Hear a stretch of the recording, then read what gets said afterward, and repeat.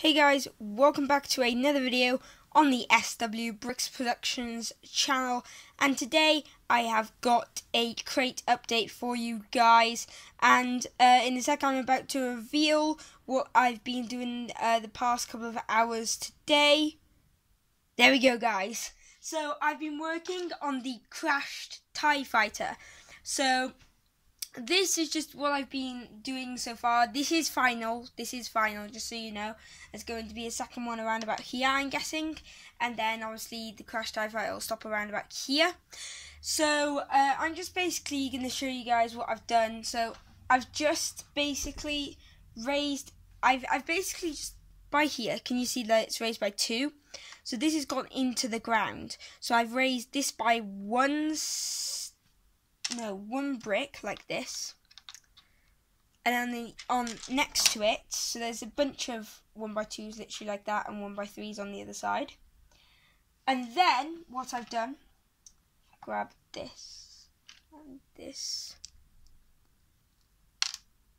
next to it I've got one that's higher like that, and then it's slanting. So if I bring this up to your level guys, that's how it's slanted on its side, as you can see. So I'm very happy with how this has come out, because originally it was just a prototype, but this is final guys, and I'm really happy. It's just going to be repeated over here somewhere. So I'm just basically really happy with how it's come out, and I'm hoping that this will maybe get done. I've ordered parts and I'm going to use it for this here. So I don't know how much I ordered. I spent around about £20.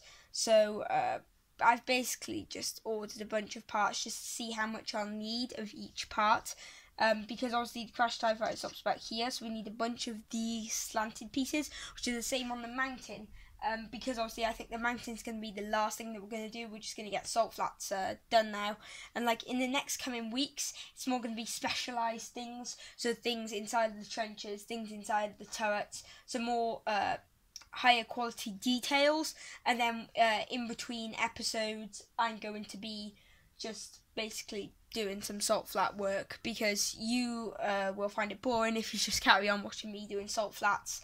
So just in my spare time I'm just going to be doing that. This mock is going to take longer than expected.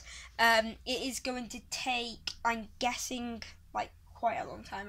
I'm reckoning that it's going to take us up to, I don't know, week 50 maybe. I don't know, it could be more than that, it could be less than that. It all depends on how much money I've got to spend on the mock, because right now I haven't spent loads, and there is quite a bit done, as you've probably seen. It is a very ambitious project, by the way guys, especially the wall and the mountain are massive, and it's going to cost me quite a bit to do that, but I'm willing to do so.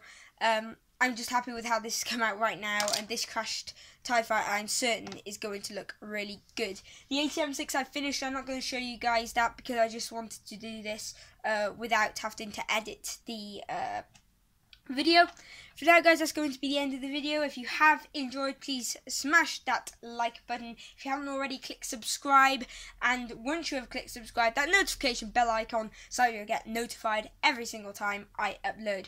For now guys, that's the end of this video, and I'll see you guys in the next one. Bye.